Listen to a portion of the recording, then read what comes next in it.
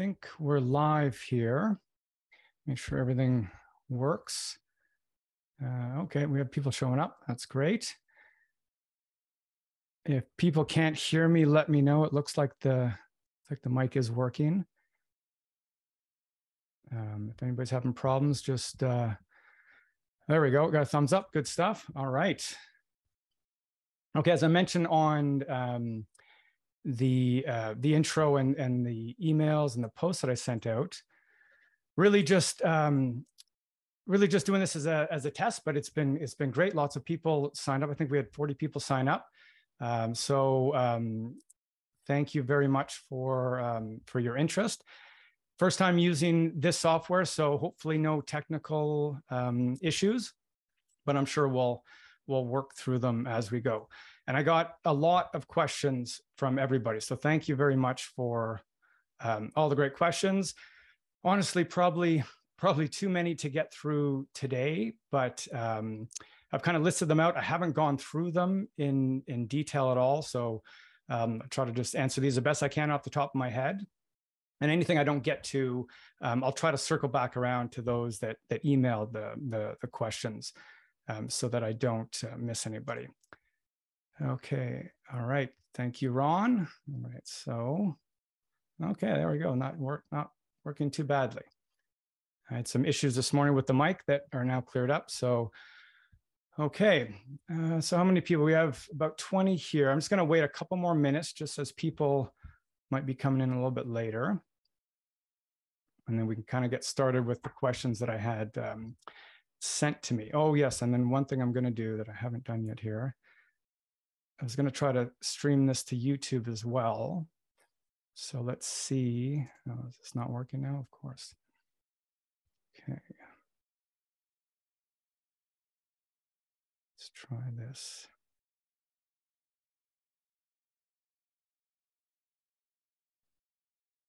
It looks like there were some people also that were waiting on YouTube. Okay, let's see here. That might have worked.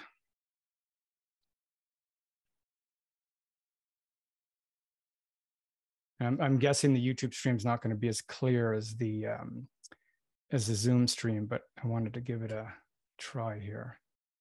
So let's see if that worked.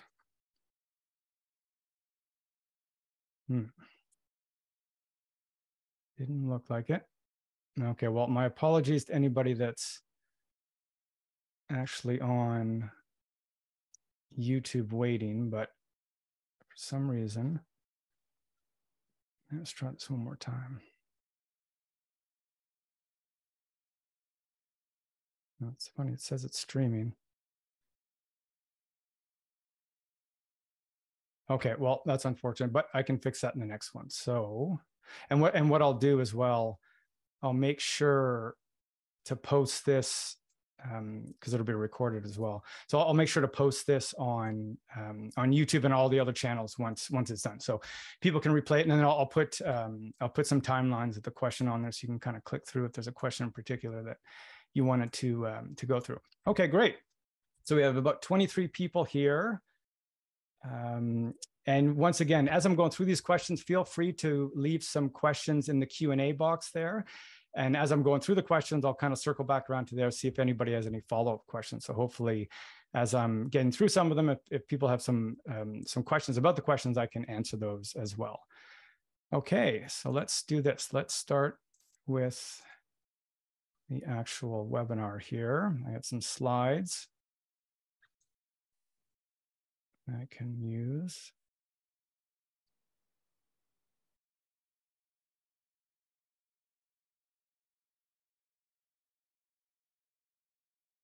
Okay, so hopefully everybody can see this. And I kind of dropped the questions into slides just to make it easier for everybody to kind of follow through or follow along with as I'm discussing the questions. Okay, we're going to start with just a common disclaimer here. This webinar is for educational purposes only and should not be construed as professional advice. Your tax and investment situation is unique and requires a competent professional to evaluate your specific set of facts and needs. Please contact a professional to receive advice on your tax, accounting, or investment situation. Okay, sure everybody understands that. So Now that we have that out of the way, let's just try to kind of work through some of these questions here. Okay, so, and none of these are in any particular order. And I also, this morning, there was a bunch of other signups that came in with some questions. So they're not on here. So if we have time, I'll circle back around to those because there were some good questions in there, but I think there were maybe 4 or 5. Okay, so question number 1. Canada Revenue adjusted my returns and say I owe them another $900. They changed my foreign tax credit calculation on my returns, saying I could only get 15% US tax on my US pensions. My accountant said that it wasn't worth the fight with CRA, and I had to pay the amounts. I need a second opinion? Okay, so I think I know what happened. And with a lot of these questions, I don't have full context, so I'm going to do my best to answer them. But if I'm missing some information, it's going to be tough. So if for some reason I don't answer your question the way you think it probably should be answered because I'm missing that info, just shoot me an email. So in this case, it sounds so what happens when you claim a foreign tax credit on your Canadian return, and we know that clients know this, you often get a review letter from CRA. So let's say you claim a $2,000 foreign tax credit on your Canadian tax return, you e-file the return, in April. You get to June or August or even September, or even we're getting these still in the fall, CRA will send you a review letter saying, can you please show us the calculations for the $2,000 foreign tax credit. Now, in this case, that's probably what happened. They probably received a letter. They sent in either their US, I'm going to assume in this case that this is a US citizen living in Canada. So they sent in probably their US return or a transcript showing how much US tax they paid. And they likely have gotten a response because it's been assessed here, and they know they owe a specific amount of extra tax. They likely claim more than 15%. So why can you only claim 15% tax on U.S. pension? So and once again, we're going to try not to get too technical today, but just generally speaking, so for Canadian residents that earn U.S. pension income, the top rate of tax in terms of withholding or just tax that you should be paying in general under the treaty is 15%. So let's say they actually paid 20% on their U.S. tax return on their U.S. pension. Then they try to claim 20% tax on their Canadian tax return. CRA would only give them credit for 15%. So that's probably the difference. The difference is them just kicking out the difference between whatever makes up the $900. So the difference between 15 and what they claimed. And then the question, well, how do you resolve this? So likely, if that's the case, the Canadian return now is correct because they've adjusted it. What you have to do is go back and correct the US return. So the way it should have looked on the US return, you should have only paid a maximum of 15% on the US pension. And the way you do that is you use that form 1116, which is the foreign tax credit form on the US 1040. And there's a bunch of different pools and different, not ways in which you do that form, but there's different pools of income for that 1116 foreign tax credit. So there's a general pool, there's a passive pool for investment, and then there's a resource pool. And all the resource pool does is reduce specific amounts of tax on specific income down to the treaty rate. So you would claim a resource foreign tax credit on the US return to get down to 15%. So if you do that, then the result should be you pay 15% on the US pension in the US, and then you pay whatever tax you pay in Canada and you get credit for 15%. So long story short, it looks like CRA likely made the right adjustment. The accountant, so I would say the accountants, if that's the case, I would say the accountant's wrong. I mean, it's not even a fight with CRA at this point. It's just a matter of adjusting the US return. So it sounds like CRA is right. Once again, if I got any of that wrong in terms of the fact pattern, let me know, but I think that's what happened. Okay, so I think we've answered that one. Okay, I'm just going to keep checking the questions from the group if anybody has anything, but it looks like we're good. So let's move on to question number 2. Okay, question number 2. Can we claim Canadian mortgage interest deduction on our American taxes? And then number 2, how does the Canadian mortgage impact our taxes, if at all? Okay, we get this question a lot. This has changed a little bit. So new tax changes only allow you to claim mortgage interest up to $750,000 of mortgage, where it was $1 million before. But honestly, I mean, this would be a different conversation for like domestic Americans, Americans living in the US.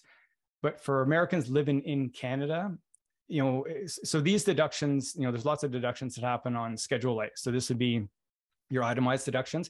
In a lot of cases, we don't bother, because a lot of cases, you know, you're not going to end up paying US tax anyway. So it doesn't really matter how much you drive down your US tax, because you have enough Canadian tax to offset any US tax that you pay. I mean, that's not always the case. You might have situations where in Canada, you have a really large RSP deduction that you don't get on the US side. So that really drives down your Canadian tax. So you do want to find ways to reduce your US tax. But in a lot of cases, we don't bother with mortgage interest deduction. It's just more time on the files and doesn't add any value. So I'd say in most cases, there's not an advantage unless your Canadian tax rate's really low. But if your Canadian tax rate is really low, it's often that your US tax rate's low as well. And then number two, how does the Canadian mortgage impact your taxes at all? I mean, honestly, unless, I mean, I'm assuming this is on a principal residence, unless it's on rental income, which you get a deduction for against other income, it probably doesn't.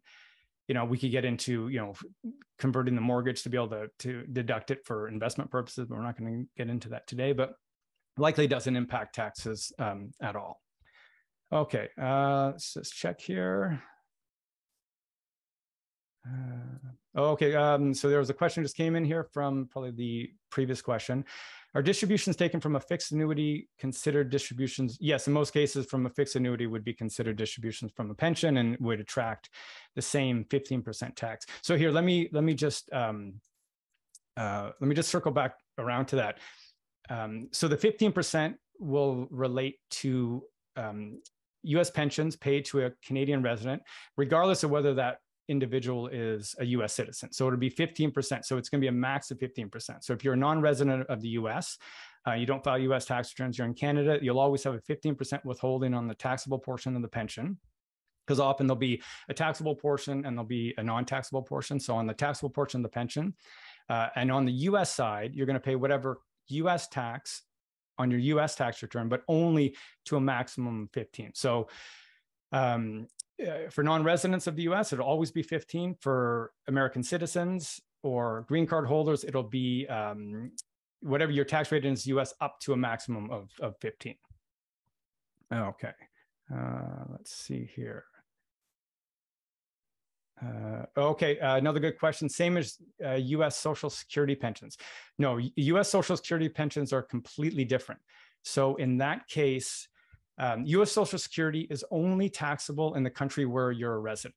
So for, most of our clients are Americans living in Canada. So US Social Security is only taxable on the Canadian return. And we put disclosures in the US return to explain under the treaty why US Social Security is only taxable in Canada.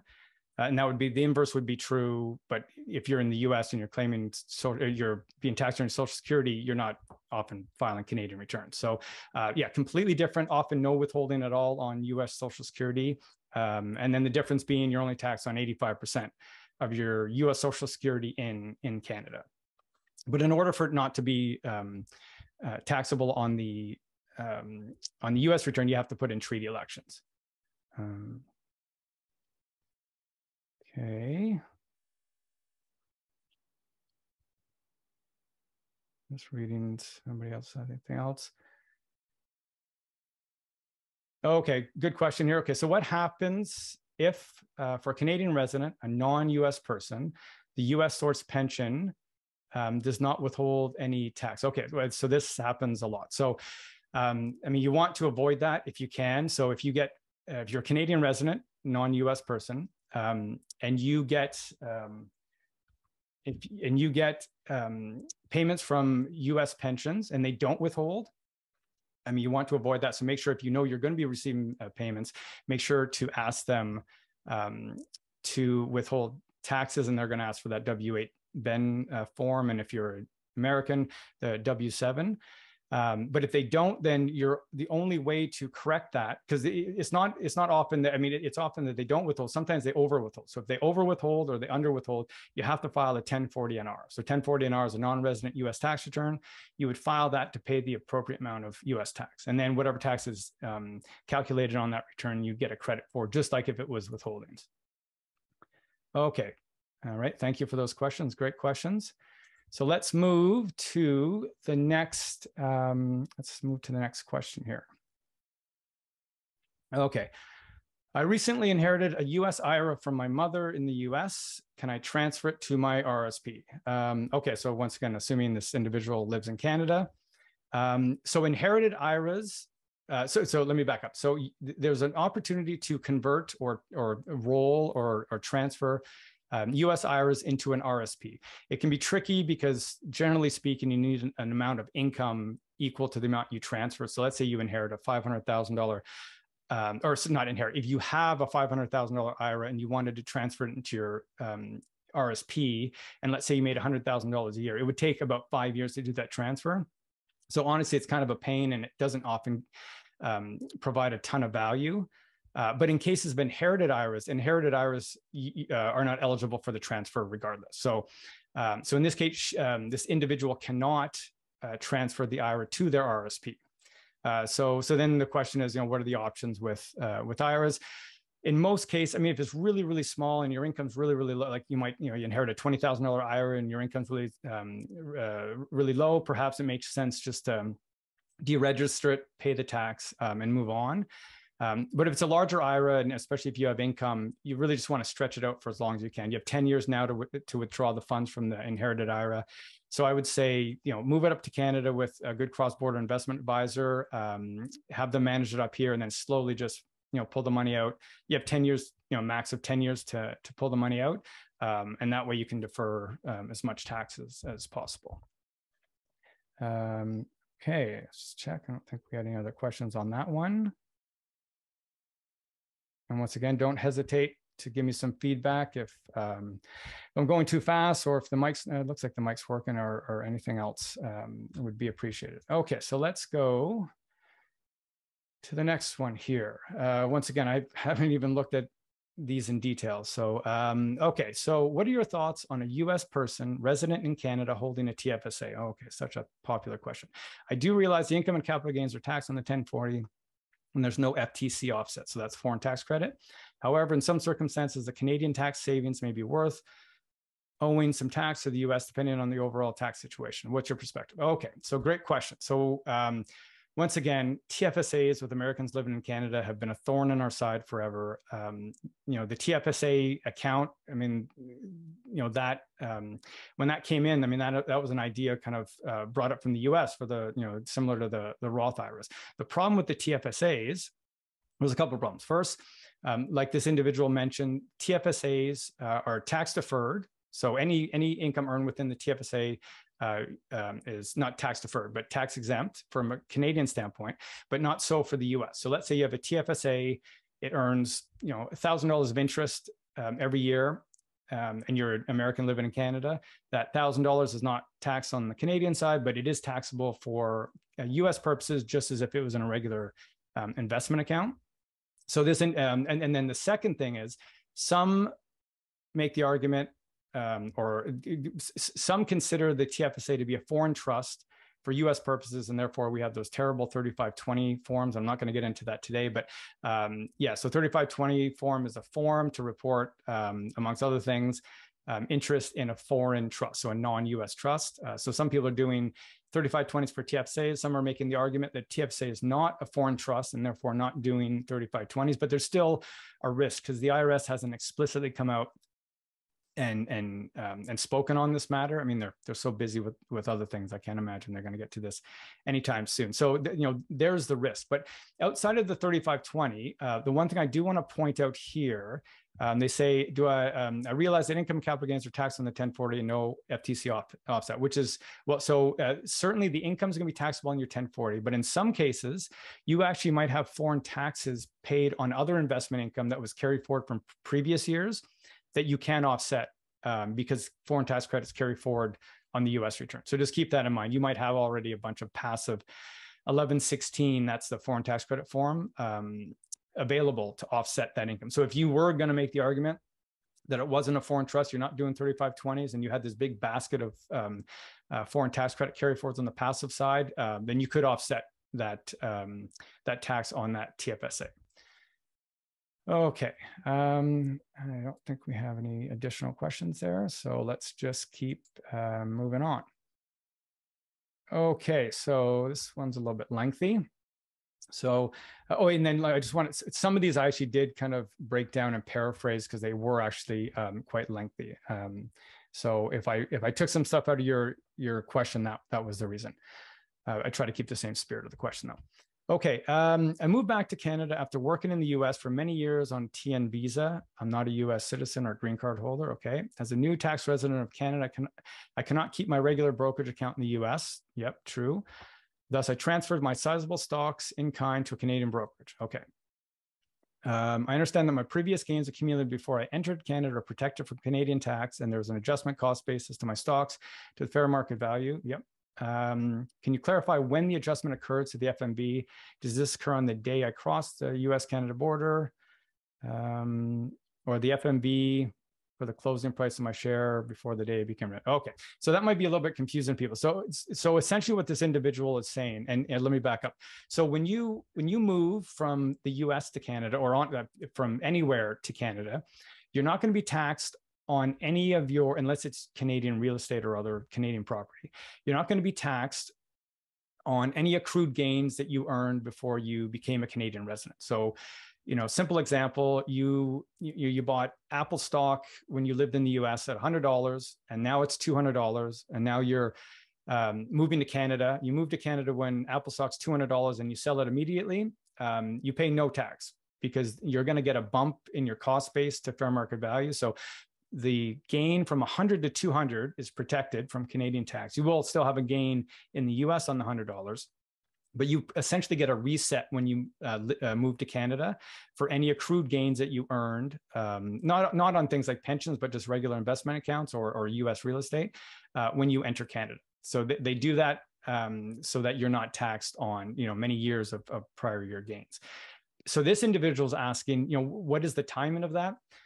I mean, if you look at the Tax Act, you know, they say immediately before, and they don't mean the day before, they mean immediately before. So what we tend to do, and, you know, in most cases, it's not going to make a difference. You just use the closing price on the day you become a Canadian resident and use those values as your fair market value when you enter, and that becomes your new cost base for Canadian purposes, which can actually be quite tricky, because then that's why I'm not a big fan of leaving investment accounts in the US. First, because a lot of the investments down there, like muni bonds, you know, are not efficient for Canadian purposes. US dividends, often compared to Canadian dividends, are not that efficient. And then you have T1135 filings. But not only that, now you have a set of investments and statements that you have a cost base in the US that's different than the cost base in Canada. So you have to track cost bases on both sides. That's why planning for investments before moving to Canada is really important.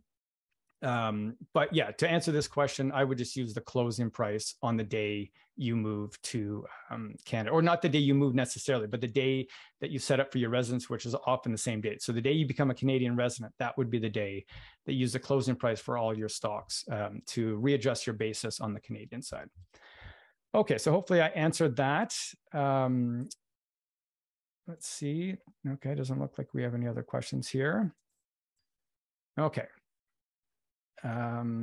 Yeah, I mean, this came in just as a subject to an email, but I did respond and ask if it was a question. So dealing with RSP/IRA for expats living in Canada. So I think maybe they just want a general overview.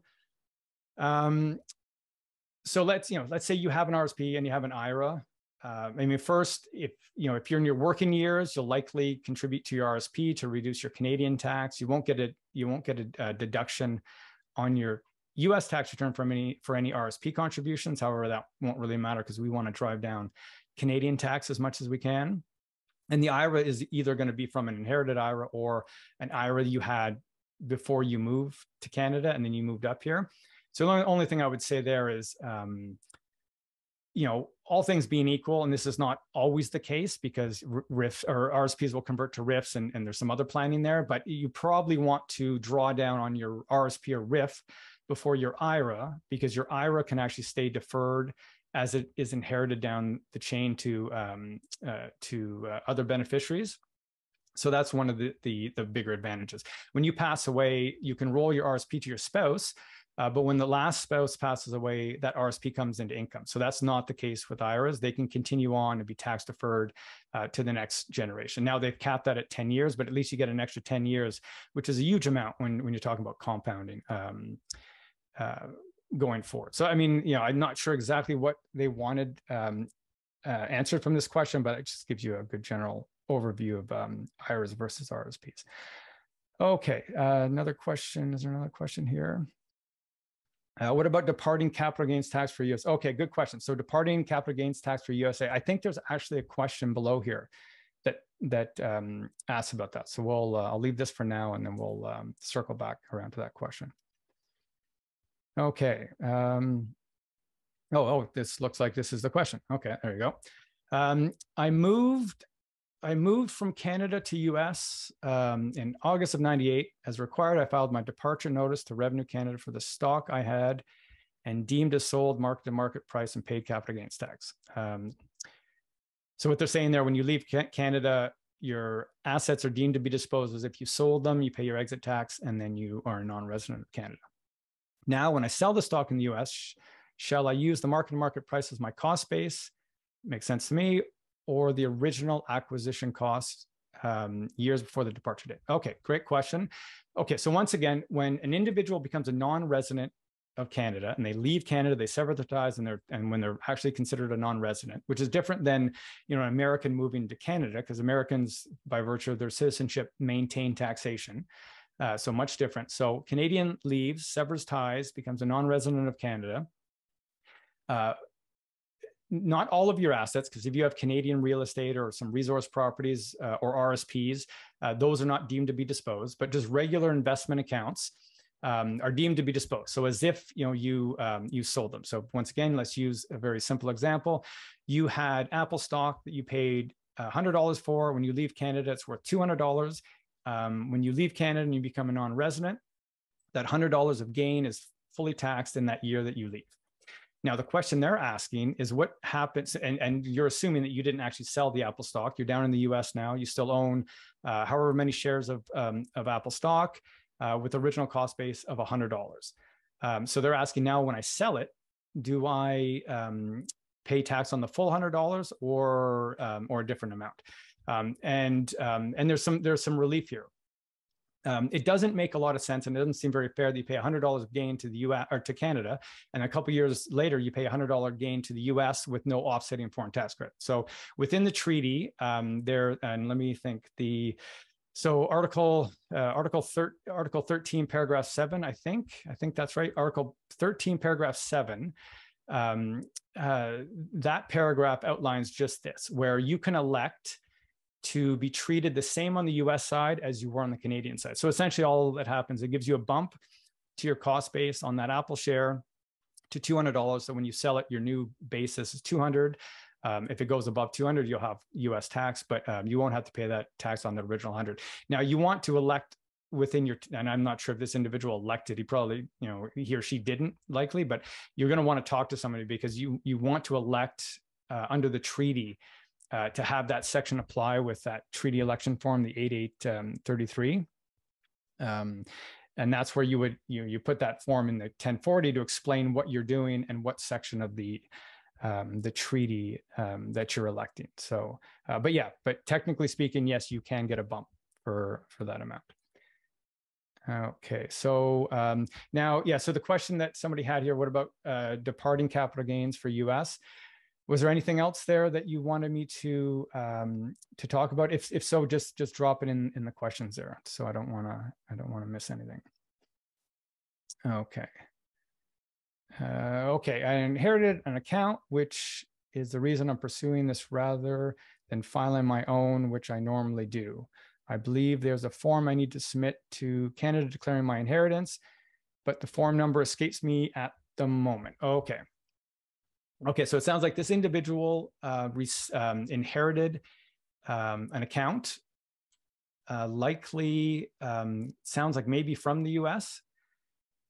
I'm going to assume it's from the US, and they're asking like what other forms do they need to file? So and I don't have a lot of information for this question, but let's assume that it's just a regular investment account in the US. So in that case, they likely have T1135 filings. So to the extent that you have over $100,000 of cost in non-US or non-Canadian investment accounts, you'll actually have to complete, sorry, this thing keeps going off behind me. You'll have to complete that 1135 form for declaring the US investments. So that's likely the form they're talking about. In the case of a trust, if the individual inherited an amount that was part of a trust and they received distributions from that trust, whether capital or income, then there would be a T1142 form, which is a foreign trust distribution form. So it could be the T1135 or the T1142 that they're talking about. That's like, but we don't have like a gift tax form or disclosures for the Canadian side. So once again, if I don't have a lot of information for some of these questions. If that's not 100% clear, feel free to email me, whoever sent in this question. Okay. Okay, so this was just a follow-up to the deemed disposition. Turning the question around, when depart permanently from US to Canada, do I have to pay mark to market as deemed disposed? Okay, so yeah, so a good question. So going the other way, when you move from the US to Canada, now, once again, it depends. If you're a US citizen, you're going to continue filing in the US. So no, there's nothing that happens necessarily. I mean, there's planning that has to happen, but there's no deemed disposition of assets. If you're giving up your green card, or if you're on a visa down there, it really depends, and we can't get into that today. But you might, if you're expatriating, there's certainly some implications. If you're under 2 million in net worth, there are less implications, and it depends whether you're a long-term resident in the U.S. But if I'm assuming you're a U.S. person, there's no immediate consequences, but there's a bunch of planning for investments before you move to Canada. The worst thing you can do is move to Canada, wait a couple months, and then try to find a cross-border planner, and then try to plan. You want to plan before you become a Canadian resident, for sure, because a lot of the planning mechanisms aren't available once you become a resident of Canada. Things like Roth IRA conversions and whatnot. Okay. Oh, now there's another one come in here. No, that's the.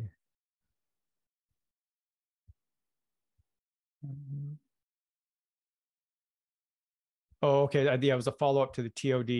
The transfer on death essentially means the beneficiary has been named on a non-registered account, which is the same thing. Just inheriting a non-registered account would be the same thing. So if it's in the US and you have US assets, then it would be a T1135 filing to report the assets. I mean, that's just one, that's one part of it. You'd actually have to make sure the withholdings are appropriate on there. I'm not sure if this is for a US person or not. And then planning around that investment account. Okay. Make sure I don't miss anybody here. Okay, so let's try. How are we doing for time? Okay, not bad here. Honestly, I don't know how long we'll go here, but I don't mind sticking around for as long as I can if people have questions. So, okay, so next question here. I'll be doing my cross-border taxes for the first time by myself and just wanted to hear what type of advice you can give me. Thanks for doing this. Thank you for the question. Well, the answer to this question is probably don't. And I know that's tough for a lot of people. I mean, I wish there was a way, especially for simple returns, for people to really do them well on their own. But this is analogous to, like, honestly, me trying to, change the brakes in my car. It's so difficult to do properly, and it requires so much experience because everybody's situation is so different. That being said, if your situation is so straightforward, where you might have a T4 for employment income, and that's all you have, it's certainly doable. You might, you do your Canadian return with Canadian tax software.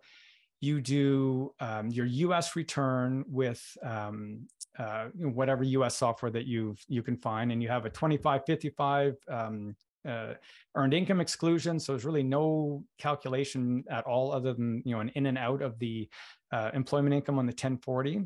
And then once again, and this is assuming you have no investments, you make sure you do your FBARs properly, because FBARs done incorrectly or filed late can be terrible. So it's certainly doable, but when you have rental income, you have investments, you have other deductions, it just becomes tricky. So, there's certainly options. So if you want to do it yourself, there's, you can, there's no program that does both of them together. No retail program, and not even a professional program. Like in the office, we use separate Canadian tax software and separate US tax software, and the two don't communicate with each other at all. And we get this question all the time: why does somebody not design that? And great question. I mean, it's just the market's probably too small, and what would be required to do that would be enormous, even for software engineers, because they'd need the tax side and the software side. But so if you're going to do it yourself, you would have to have two separate pieces of software. And there are actually services out there like Marcus at Expat. My Expat taxes, those guys are great. However, I mean, for simple returns, I wouldn't do anything complex with them, but that's another option. So check them out. They're I've heard good things, but I haven't tried any of their software packages. Okay, just looking at some questions that have come in here.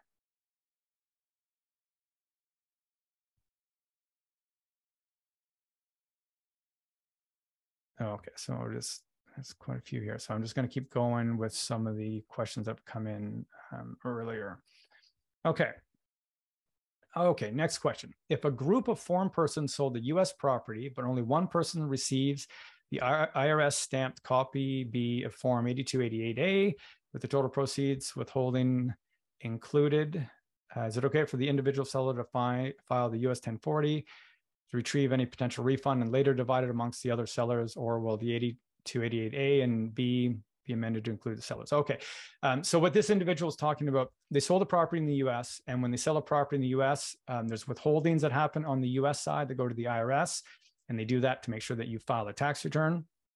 And we actually see, I've seen this quite a bit over the last couple of years here. Especially leading, maybe not last couple of years, but specifically after 2008, when U.S. Housing market recovered after the first crash, and a lot of Canadians bought down in the U.S. when the rate was at par. So I would say, I mean, it's probably too late now. You want to get them to amend this if you catch it early enough, because it can be a huge pain. So they're saying, let's say, two individuals, let's say it's spouses, purchase a property. And they, because when you file as a non-resident in the U.S., I'm assuming these are not U.S. persons. When you file as a non-resident, you file separate returns and you don't have joint filing in the U.S. So let's say, they sold a property in the U.S. and they withheld $20,000.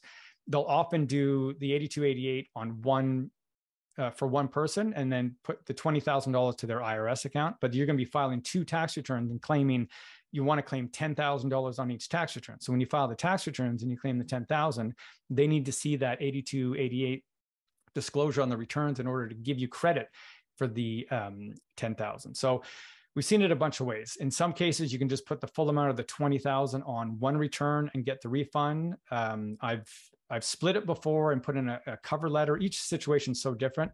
I would just say, the lesson here is probably, if you can get them to amend it quickly, I would. If it's gone on and it's already at the IRS, you might want to put a cover letter on there. I mean, the cases I'm thinking, we had to go back and forth quite a bit to get it resolved. So, the lesson here is you want to get those forms completed accurately first, because getting it done after the fact can be a real pain. Okay. Okay, looks like everybody's good there. Okay, so we're getting through lots of questions. Let's see what else we have next here. And once again, I've done this as a test for me to really get used to the streaming software. And as you can see here, I wasn't able to even get the Yeah, the YouTube thing's not working, but that's okay. But in subsequent ones, I'll have a topic and run through some slides that'll be a little bit more focused. And then I have some guests lined up, which is going to be great. Some immigration attorneys, some other tax people, some investment people. So should be some stuff really to look forward to here in the coming months. Okay. I'll be moving permanently back to Canada within a year. When I sell my house in Arizona and transfer the funds from the sale to Canada, what are the Canadian tax implications on this money, including the money I made from the favorable exchange rate? Okay. So this is similar to what we talked about a few minutes ago. So assuming the sale happens, and is it very clear here? When I sell my house, if the sale happens before you move to Canada, there won't really be any Canadian implications. But let's assume you sell it after you move to Canada to become a resident. So you'll get the same bump. So you'll get the fair market value of the Arizona property when you enter Canada. Will be your new cost basis. So it's much more difficult with real estate compared to stocks. With stocks, you can see the difference in value. Let's say if you moved in November 1st to November 30th, you know what the change in value was. For a real property is very difficult. So, assuming the Arizona property didn't move in value from the time you moved to Canada, there might be a small gain. And that's where the foreign exchange can kick in too. It might just be, you might have a gain just because of the way the foreign tax exchange rate moved. But, if you did actually sell it before, really no implications, and then moving money is a completely, different conversation. And a lot of times with moving money, the question we get a lot is, how do I get a favorable exchange rate? And there's certainly some places online. The best way is, if you have a good investment advisor up here, especially cross-border, they can get, spot rates for exchange. I would certainly stay away from the banks just because the big banks, the spreads on those exchange rates are horrendous, especially with large sums of money. Anything over 100,000 or maybe even over 50,000, I would never use a bank rate. It's terrible what they're charging, especially when they have access to the most liquid pools of foreign exchange. So, okay, let's see. Any other questions come in here?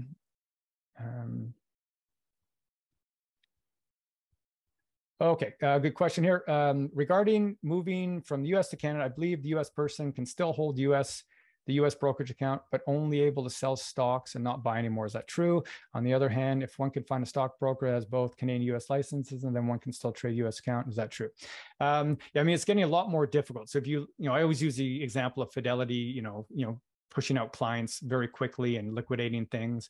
The U.S. brokerage accounts or brokers don't want to hold anything, and they're not, for the most part, not allowed to hold investment accounts for Canadian residents. And in some cases, they might be able to have them down there, but then they can't trade on them. So that's a terrible way to even have an account down there. Because a lot of times, the investments in there don't work well for Canadian purposes. So almost always, it makes sense to transfer them up to a cross-border advisor that can help. And if you're going to do it yourself, then use something like Interactive Brokers if you are managing your own money. What's the second part of that question?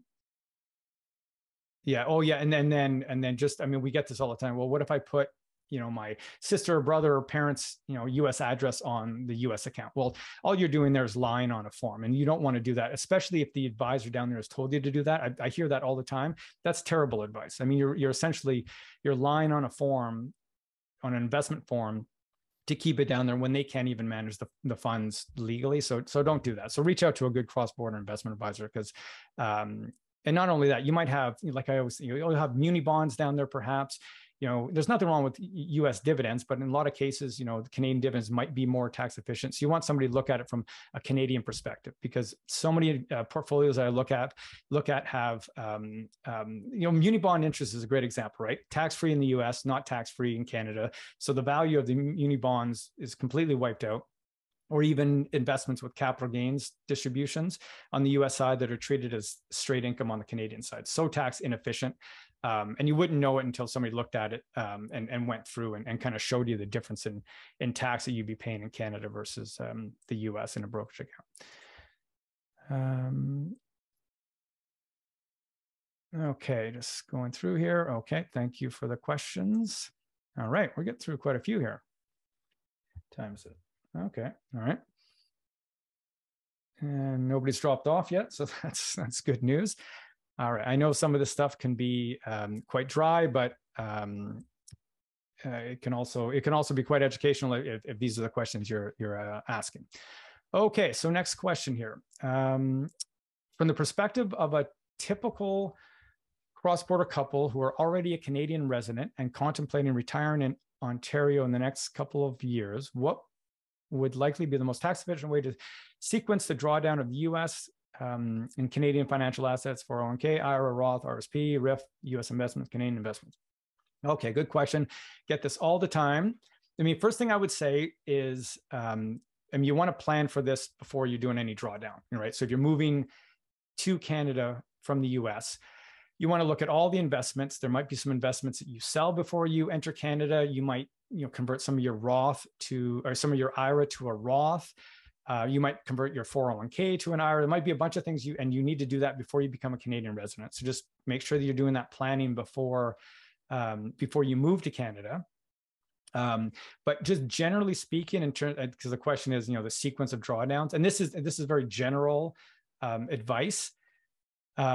But you want to probably pull from, the RIF accounts first, and potentially the non-registered investment accounts, the ones that that are after tax, because the ROTH and the IRAs are the ones that, if inherited by children, can be deferred for another 10 years. So those are the ones, because all these investments can roll to the spouse tax free. So once the second spouse passes away, if you still have the ROTHs and the IRAs and those haven't been drawn down as much, you're always going to have your minimum withdrawals. So that's that's going to be something you're going to have to take regardless. But if you have a choice, you want to keep those accounts intact and let them just compound and grow over time. Once again, compounding over 10 years makes just a huge difference. So, and once again, they'll have to, even if they have to withdraw those funds, if the kids have to withdraw the funds in 10 years, it might be that they're in a much lower tax bracket than you anyways, and they reinvest those funds in RSPs or whatever, and you continue with that, that compounding growth. So kind of a general, answer to that question, but it's hard to get into the specifics without really sitting down and doing full planning. Okay. These are all great questions. Thank you all for sending them. These are amazing. Okay. Can I keep all my investments in the US if I became a Canadian resident? I have dual citizenship, Canada, US. Are there tax consequences? So we already talked about this. I wouldn't keep them in the US because, I mean, the question is like, what's the value or what's the advantage of keeping them in the US? I mean, maybe if you're managing your own funds and you really understand it, but the problem with having the US investments in the US, especially if they're managed by a US investor, they likely have no conception of Canadian tax, which is fair enough. I mean, I wouldn't expect anybody to. The conception of Canadian tax or planning. So a lot of things are being left on the table. And the way in which those portfolios are designed are likely not great from a Canadian perspective. But and then most U.S. brokerages cannot even hold non-registered investment accounts for Canadian residents anyway. So, but we touched on that quite a bit in previous questions. Okay, let's try this question here. U.S. investor has been told ITIN is expiring, but need to file for rental income. How to quickly to renew without giving up passport, so we can file quickly. Canadian contract consulting in the U.S. Oh, okay. So essentially, what this person's asking is how do they renew their ITIN? I think so. To the extent that you're not a U.S. person or a green card holder or a U.S. citizen, you have a social security number. But if you need to file a U.S. tax return, so that you might have, let's say you have a property in Arizona or rental property anywhere in the U.S. and you're filing 1040 NRs, they're going to give you an individual tax identification number. So what happens a lot of times, these ITINs, they expire and you have to renew them. I mean, one of the reasons for this many years ago, people were fraudulently, claiming dependence on 1040 returns and collecting huge amounts of refunds. So they've had a lot of these ITINs expire automatically. But a lot of times when people have to continue filing, need to renew them. So I would say you can renew them without a tax return. So the best way to renew an ITIN is just to file it with the tax return. But what they're asking here is they don't want to give up their passport. So one way of doing it, which I would never recommend, is to send in the W-7 application, which is the application for renewing or just getting a brand new ITIN. And you need to show identification. So one of the options is to package up the W-7 with your passport and send it off to them in the mail. So, and then they actually do send it back to you, but I would never risk having my passport in the mail. So what you can do is you can actually just go down to the passport office. And I know, I mean, it's been tricky because the passport office has been so busy lately, but you can go down to the Canadian passport office. You can get a certified copy of the passport. So what they'll do, they'll take a copy, they'll certify it, and that can go down with the W-7 to get the ITIN. So that's probably the best. That certainly will be the best option. You don't want to throw your passport in the mail and hope it comes back, especially with all the lineups at the passport office. Okay, let's see what's next. So like Jeopardy here. All right. I don't know if this even fits, but I'm thinking of taking my Social Security next year when I turn 62. I also thought about taking my CPP now.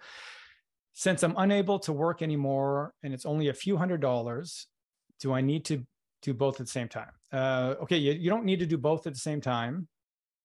The longer you wait, the more you'll get if you defer both CPP and Social Security.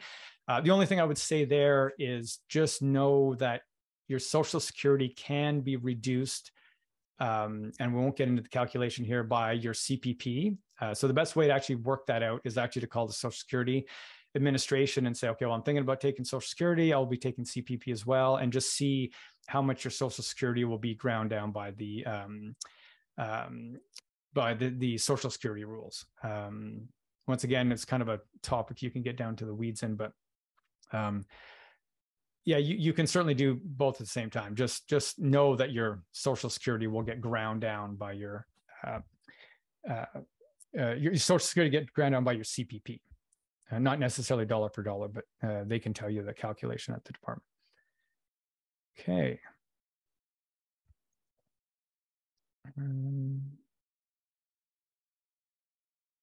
Okay, curious if there's a fairly comprehensive list somewhere, tax-related questions people looking to relocate from the US to Canada should get answers to go before we go, a place to begin where those of us know we don't know where to begin, fair enough, what questions we should be looking for, and who to go to ask various questions. Okay, great question.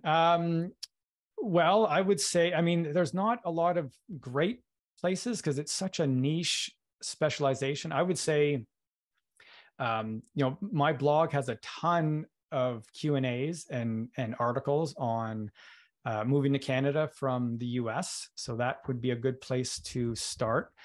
So philhogan.com. And I'm going to try to do better to maybe try to organize this in some of the resource pages, but you can search on here, and there's years and years of articles. The YouTube page has a bunch of podcasts and videos related to just what you're asking there. One good place, and I actually saw this question, I just put this up here. Phil Hodgen, which is interesting, not Phil Hogan. Phil Hodgen is another cross-border lawyer, or a cross-border lawyer. And his site is absolutely amazing. He's been doing this for a long time. And the amount of educational information he puts out on this website is great. It's quite technical, but I would suggest this one. Search through this. He has great content, really knows his stuff. He's been doing it for a long time. And the resources on this website are just absolutely phenomenal. There's some other, I mean, off the top of my head, if you Google the Srbinski forum, that's a forum with Q&As that has actually been around for a long time. Yeah, it's tough. It's just kind of a hodgepodge of articles, and there's no real big guides out there. There's some decent books, and I don't know how updated they've been, but there's some books like Moving to Canada or Americans in Canada that were written by some of the tax professionals back in the day. You might want to check those out. But Yeah. Oh, yes. And then of course, our Facebook page, Americans in Canada Facebook page, there'll be a link at the end here. That's a great place to ask your questions, because the community there has been absolutely amazing.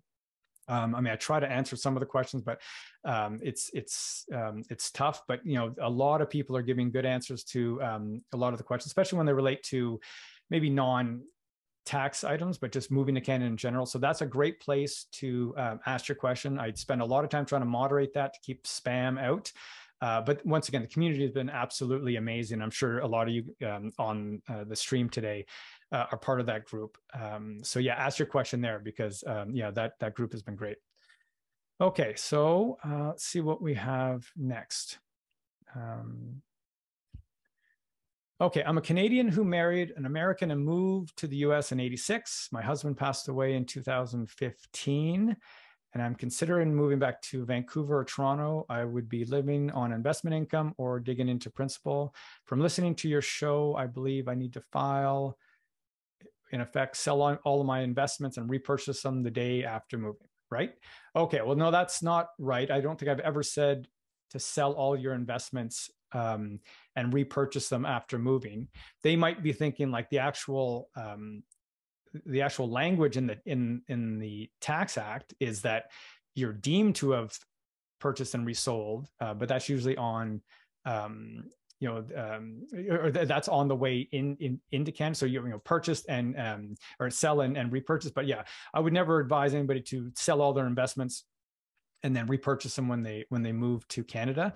A lot of times, what we'll do is we'll look at portfolios. Some things you might want to sell. Some investments can't be held in a Canadian brokerage account because let's say they're proprietary to Fidelity or UBS, some specific firm. But you certainly want to do planning. You want to do planning for the investments before you move to Canada, because a big part of that is we talk about this a lot. The 1135 filing, to the extent that you have U.S. investments in the US and you're a Canadian resident, you will have terrible 1135 filings. So essentially, every line of every statement will have to be disclosed on that foreign disclosure, that T1135 form, if the assets remain in the US, versus lumping them all into one group if they're in a Canadian brokerage account. So yeah, so the lesson here is just make sure you do planning for your investments before you move to Canada. But no, you're not going to have to sell everything and repurchase it after moving. You can easily move investments up in kind from US investment accounts to Canadian investment accounts. Once again, you want to do that with a good cross-border team, but yeah, you won't have to sell everything and repurchase. Oh, that's interesting. Okay, so it looks like that's the last question I have on here. It doesn't look like there's a lot of questions coming in here. Does anybody else have any specific questions on this that they want to ask? I did have some questions come in. So maybe what I can do, I can look to see. Okay, so this morning we had some people join. Oh, there's even more here now. So let's see. Oh, wow, that's a long question. Okay, so I have one that's very lengthy that it'll be probably too much to even read through for the group here. See if there's anything quick I can. And these are just people registering. Okay. Yeah, and there's some questions about foreign trusts, grant or non-grantor trust. I'm not going to get into that today. That stuff is so technical and it requires so much planning. I would say if you have foreign trust issues, like reach out. We often need to get some cross-border tax lawyers involved to redo some of these trusts or move assets out of the trust into personal names. We work with some really good cross-border lawyers in Vancouver. Unfortunately, Victoria, we don't have a ton of cross-border lawyers to help, but we certainly have some good lawyers over in Vancouver. Yeah, if anybody's looking, I would reach out to Christine Muckle at Legacy Tax in Vancouver. So big shout out to Christine Muckle. She's great. She's helped lots of my clients. Absolutely amazing. Been in the game for a long time doing very specific cross-border work. So if anybody needs help with their foreign trusts or legal estate planning. She's great. I mean, on the tax side, you want to kind of bring in the whole group, but and if anybody needs a referral, just reach out to me at phil@philhogan.com and I can help. Okay. Oh, there were some other questions here that came in.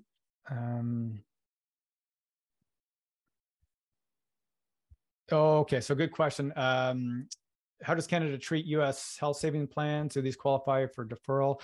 Yeah, I mean, unless something has come out in recent times here, those are not deferred for Canadian purposes. So just straight investment accounts. So anything earned within the HSAs, those can be a pain because they can be quite beneficial for people, especially when they move back up.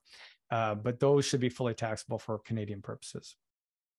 Okay, who are some good cross-border teams to manage investments for Americans in Canada, preferably fee for service or low AUM? Okay, I mean, I would say if anybody needs a referral, I mean, we work a lot with some teams at Raymond James that are absolutely great and have been doing this for a long time and very specific to that. So I would say, because that question is very specific to that kind of cross-border team to manage investment. So if you need help with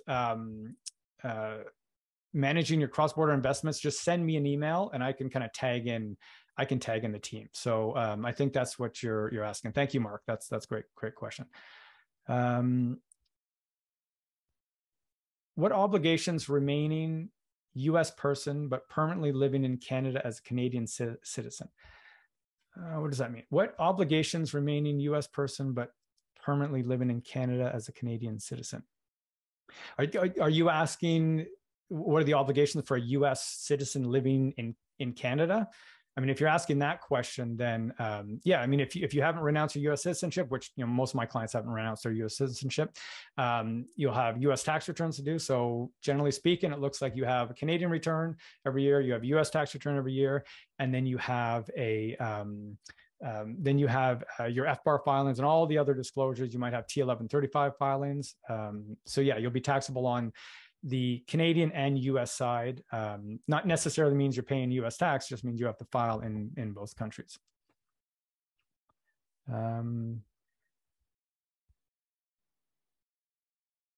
Okay, managing all the costs involved in index investing, any benefits using US ETFs versus Canadian ETFs and non-registered accounts. Overall, is it better to build my own ETF with Canadian stocks? Oh, that's such a loaded question. So generally speaking, the reason it's challenging to try to build these like your own portfolio of US and Canadian stocks, because a lot of times people are doing that to avoid PFIC reporting, which honestly doesn't have to be that difficult if you don't have 30 or 40 mutual funds. It becomes difficult when you have a portfolio full of Canadian mutual funds that don't have QEF statements, qualifying electing fund statements. Then you have a lot of 8621s to complete. But if the portfolios are structured properly with one or two diversified global, ETFs that are considered PFICs, that's probably much better than trying to develop a whole portfolio of individual stocks. And the reason for that, and I'm not opposed to individual stocks at all, but the reason for that is when you start disposing of these stocks, you have to on the Canadian side, it's easy. You might get, a gain loss report shows you your $30,000 or whatever your gain is for the year. You report that on your Canadian return. But for US purposes, you actually have to convert all those to US dollars. And it's not as simple as like, I have a $30,000 gain in Canada, $30,000 divided by the exchange rate for that year. That's not how that works. You have to convert at the day you purchase, you have to convert at the day you sell. And the difference is, your gain or loss. And then you also have to factor in the foreign exchange. So we have huge Excel models that we use in the office to do this, that, we input all this stuff and then it calculates. It's a ton of time. So I would say if you have, if you have a portfolio, there's going to be transactions in it, I'd be very careful about, individual stocks because of the work required to do it. Now, some people would say, oh, I do this and it's fine. Almost in every single case I see, like it's fine because they're not doing it properly. They're not converting the Canadian gains properly to US. So just be very careful about doing that. And so then, you know, the other part of the question, US ETFs versus Canadian ETFs. Yeah, if it's a US ETF, then you don't have PFIC reporting requirements, and that's fine. If you're comfortable with, you know, that, you know, how to, you know, if that's how you're developing your portfolio. But once again, that's now that you know, that's really somebody that's managing their own money and very comfortable doing that. But yeah, that's one way to get out of PFIC reporting. I don't know if it's the reason to own US ETFs, because, you know, you really have to make sure that you manage foreign exchange fluctuation, and look at you know, a recent example. You know, we went from like $1.25 to almost $1.40 on the US return on the US dollar within a couple months, right? So depending on what you're going to be doing, you know, with your portfolio, I mean, that's a huge swing. Now that might work out in your favor, but it also might not. So if you're going to do it, just be very comfortable knowing that you actually can manage the funds yourself, and then the foreign currency risk as well. I mean, you know, there's ways to hedge it and whatnot, but I mean, those are pretty specific skill sets. So, okay, so let's see here.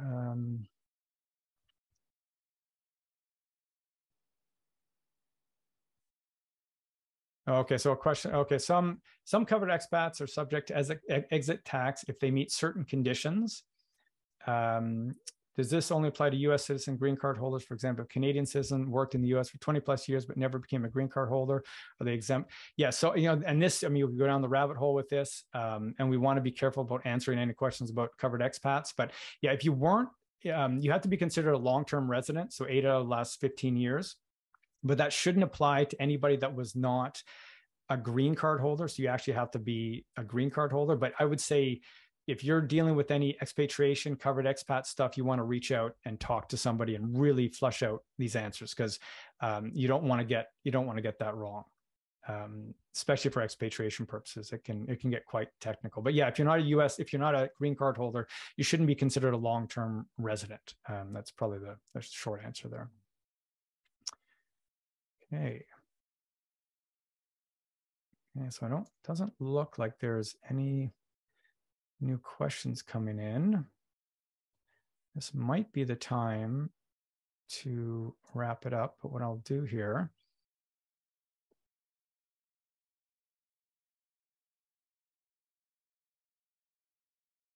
Okay.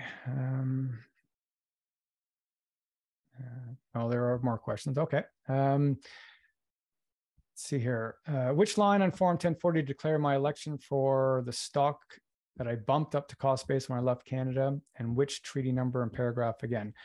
So it's not really a line item. That's, you're electing under the treaty. So it's, and once again, this is not professional advice. You want to sit down with somebody and work through this properly. But that's Form 8833. 8833 is the treaty election form. And it should be Article 13 of the treaty, paragraph 7. So make sure you look that up to make sure. I think that's the right paragraph. Let's see what else we have here.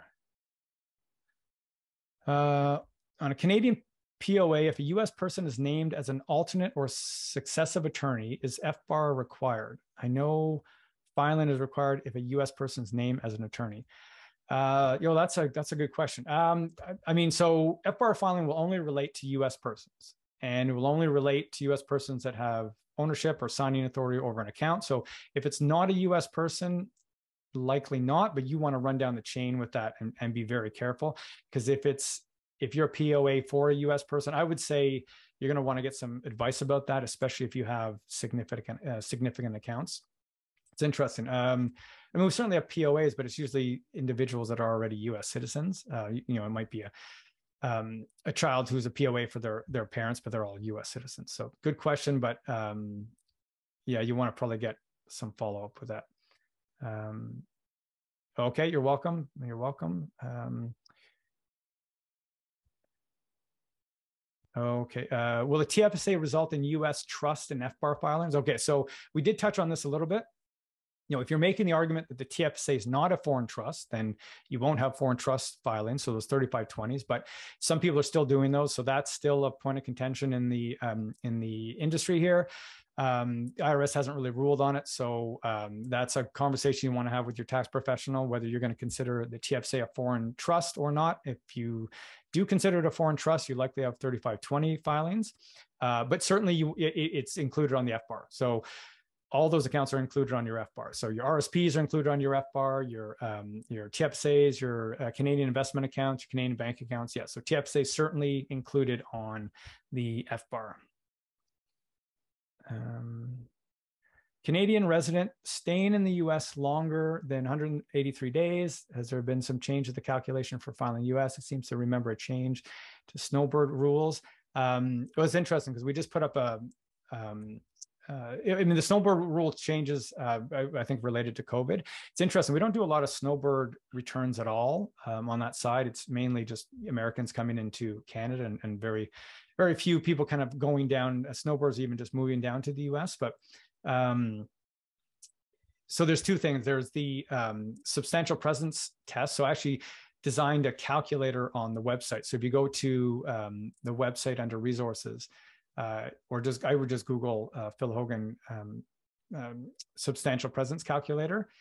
But if you're over 183 days, that will be different than actually being a substantial presence individual for the 3 years. So I'm not sure if I really answered your question there. Maybe just shoot me an email with the set of fact patterns, and I'll do my best to help there. I'm trying to, if I'm not really answering these questions in totality, I don't want to leave anybody hanging. So just shoot me an email on that. Let's see here. Okay, TFSA. If I want to open a TFSA with US cash deposits, how do I ensure I do not run over my TFSA limit? How to document to make sure I'm not over my lifelong TFSA. Okay, well, that's a really good question. I mean, that's tricky because, well, I don't know if it's tricky because when you deposit to the TFSA, they will, on their end, they will convert an amount to Canadian because they have to be tracking that balance, if that's what you're asking.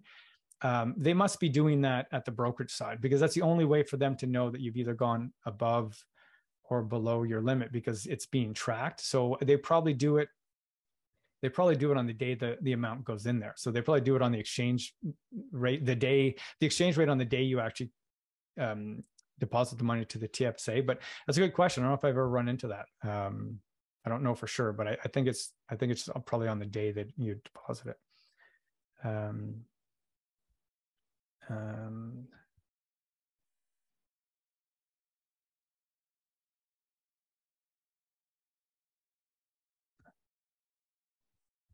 I'm a trustee and beneficiary of a Canadian family trust. Do I have 3520 filings in the US as a US resident alien? I would say likely yes. And once again, if we're not going to get into the weeds of 3520s, I mean, honestly, we try to stay away from as much of those filings as possible. And the reason for that is a good example. You go through like the instructions on a form like that. Even the IRS doesn't even know the answers to some of these questions on the form themselves that they've developed. So it's just, there's so much risk in those forms. But I would say, it sounds like, yeah, if you're a US resident and you're a beneficiary and trustee, I mean, yeah, then one of those would probably kick you over unless as a beneficiary, you didn't receive a distribution for 3520 filings and 3520A. But yeah, if you're a US resident, I would say yes, without any further information. Yeah.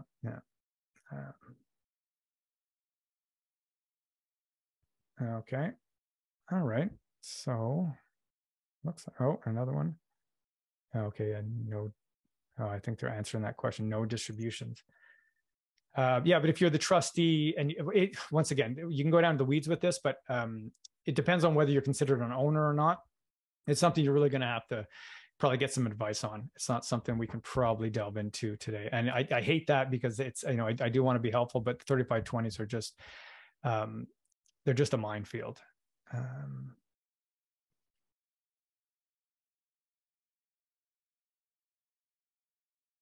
Okay, following up somebody else previously, if I'm a POA for a parent with signing authority, I don't use it, but it's there. As a U.S. resident alien, Canadian citizen, will I be subject to any filings? Okay, so that's a good example of like if you're POA and you have signing authority over any non-U.S. account, and that account's over, you know, the highest balance in aggregate is over $10,000, you likely have FBAR filings. I mean, you might have, I mean, if you don't have ownership over the, or beneficial ownership over the account, the income will be taxed somewhere else. But yes, certainly it sounds like FBAR filings for sure. And for everybody, I mean, there's been some court cases, some pretty scary court cases that have come out recently about this. But for anybody doing their own US return, make sure on that Schedule B, where you're reporting your investment income for US purposes, there's those questions at the bottom. Do I have interest in a foreign account? You know, am I filing FBARs, and, you know, what country they located, and then 3520 question. Make sure to answer those questions. There was a case where somebody answered no to that question, and they hammered them with FBAR penalties. So once again, I'm the last person to try to scare anybody about this, because that's not how we operate at all. That's not how we run the practice. I would never do that. But these recent court cases really have seemed to have changed the tide. So if you're doing your own tax returns, make sure check out those questions on Schedule B, because one of the cases I think hinged on the fact that that individual said no to that question. And once again, I don't think any of this is fair. I think those penalties are so severe compared to, you know, somebody, you know, actually just missing that form.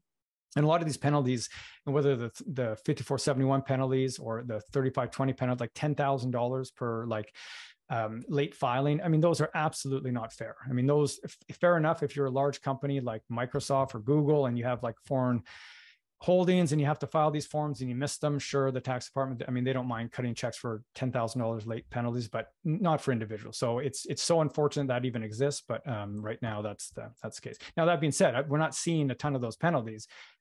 But those recent court cases were quite scary, to be honest. Okay. Okay, I don't see any other questions come in. Let me just go back here.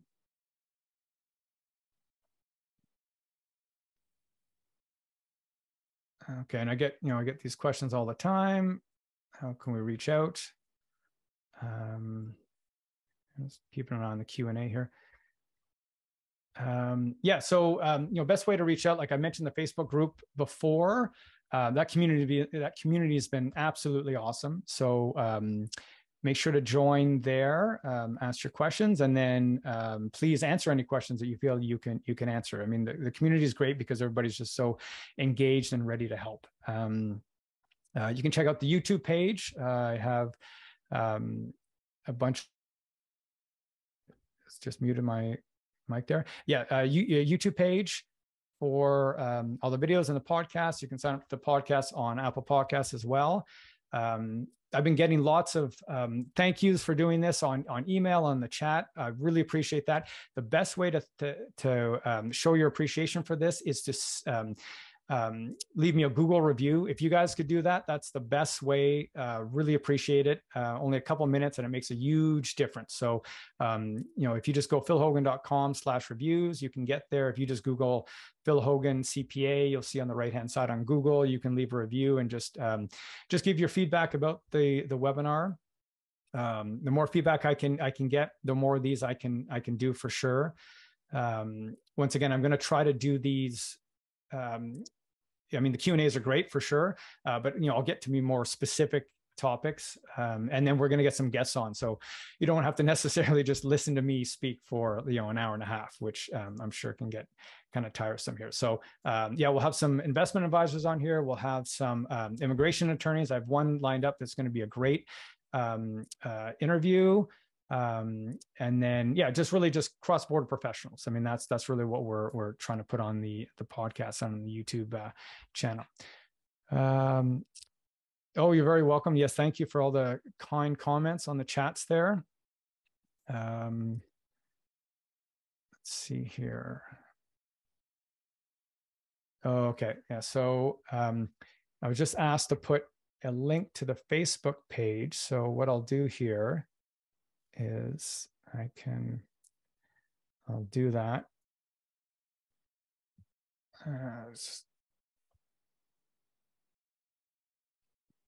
Make it easier for people to find it.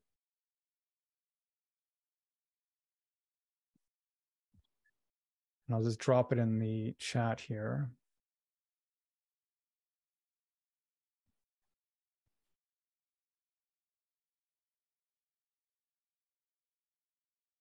Once I can get to it.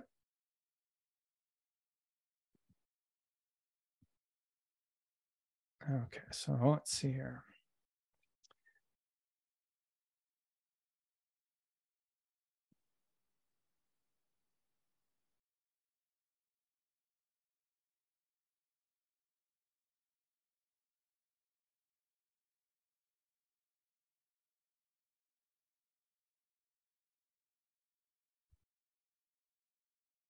Okay, did that work for everybody?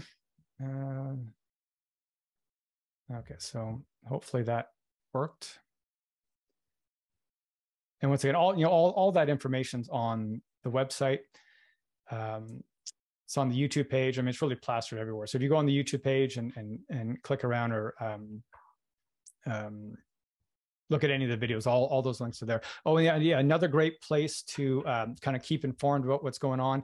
If you subscribe to the YouTube channel, especially if you click the alert button, so if you subscribe and click the alerts, as soon as a new video is posted, then you'll be alerted. So I'll get this one uploaded to the YouTube page, and then I'll put some chapters on there so you can click through to specific questions that we've covered.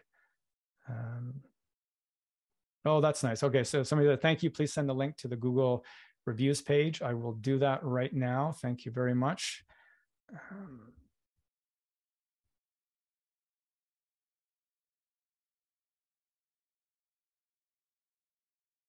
Okay.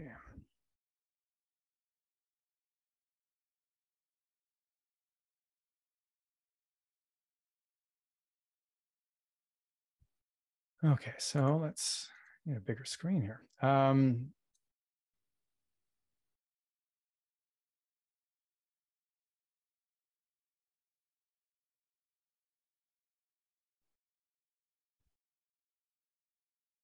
Okay, so that should take you straight to, oh, I should put,